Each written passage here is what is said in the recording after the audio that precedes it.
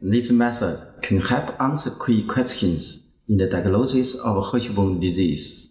The main advantage of this technique is our local protocol exists high sensitivity and specificity rates with simple process at the same time.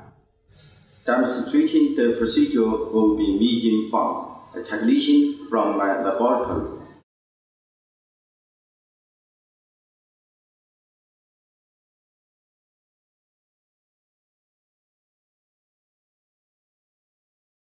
Begin by fixing the rectal suction biopsies in 5 times the volume of the tissue in 4% paraformaldehyde for 6 hours at room temperature.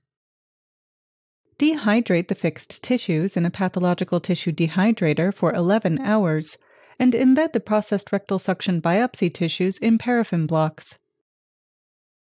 Trim the blocks on a microtome until a complete section plane of the tissue is exposed. Then use the microtome to obtain 0.4 micrometer sections of the embedded tissue. Place in 45 to 50 degrees Celsius water to allow the sections to spread into a flat plane. Transfer the flattened sections onto glass slides and bake them in a 60 degrees Celsius oven for 3 to 5 hours. Place the deparaffinized slides into 2 15-minute changes of xylene, followed by their hydration in sequential 5-minute ethanol immersions. Then rinse the slides in reverse osmosis purified water for an additional 5 minutes.